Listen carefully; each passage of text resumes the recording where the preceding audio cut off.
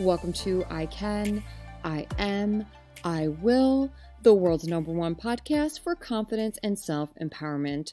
Today we are going to continue our conversation on acceptance, and we are going to talk about the importance of acceptance and why it is something that you should work on. My name is Lindsay. I'm a confidence and self-empowerment coach, and if you are here to build your confidence and self-empowerment, then you are in the right place. Please like, share, comment, leave reviews for the podcast. I would really appreciate it, and it will really help me out. So thank you. Yesterday, I read a passage from Eckhart Tolle's book, A New Earth, and gave insight into his interpretation of acceptance. And today, I wanted to talk more about acceptance and why it is so important. So when I was working through a lot of things and building my empowerment and self-confidence, acceptance was something that I heard about, but I did not really know quite what it was until I kept reading about it in a whole bunch of different books. It just kept coming up, and I started focusing on it, and I hated it. Because it can be tough to build acceptance, especially if you've never done it before or if you didn't know what it was. But acceptance is very important because what it does is it gives you power. It empowers you because when you accept something that is, and you can accept that something that is actually is, then you have the power to decide if you want to change that thing, if you want to change what is, or you have the power to determine that what currently is cannot be changed and that you will, I want to say almost like surrender, you will accept the thing that you cannot control.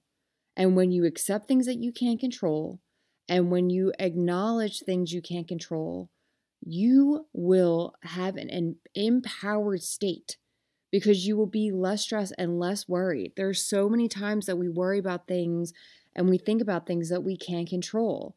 And the idea or the reason why I want to talk about acceptance is because in episode 20, How to Stop Overthinking, and in episode 21, in episode 19, How to Just Be Yourself, and in episode 20, How to Stop Overthinking, I was talking about acceptance and the concept of acceptance in both of those episodes.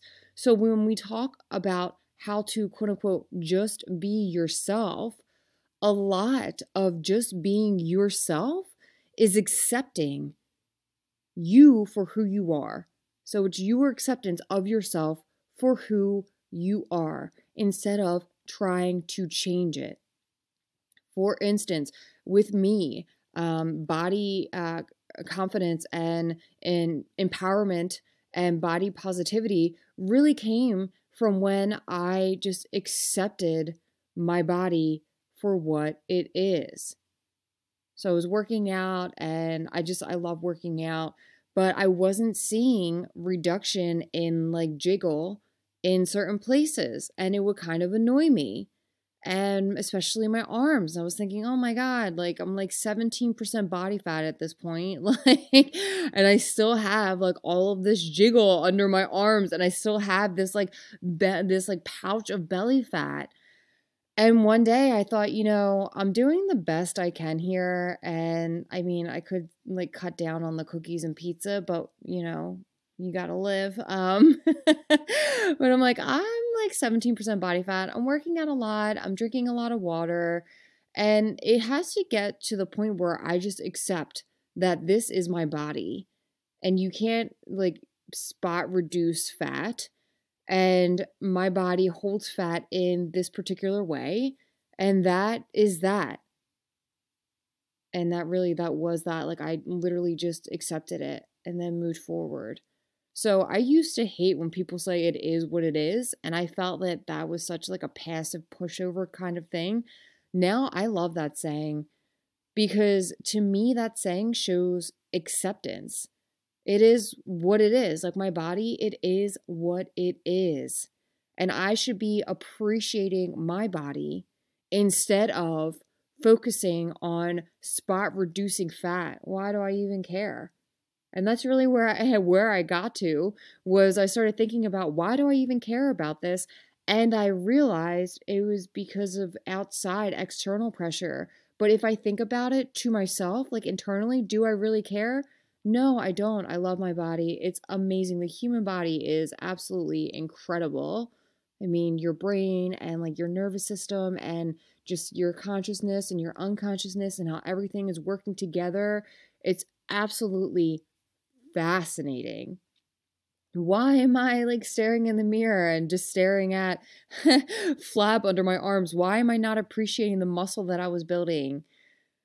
So, with that acceptance, I was able, and I am now, to appreciate my body for how it is. And even if I go up some weight, or even if like I'm not feeling my look one day, I accept that this is me, this is who I am, and then I continue forward. And people ask me, they're like, wow, I love your attitude, and oh, I just see you as such a confident person, because I have empowerment in accepting who I am, not only internally, or not only externally, but internally as well.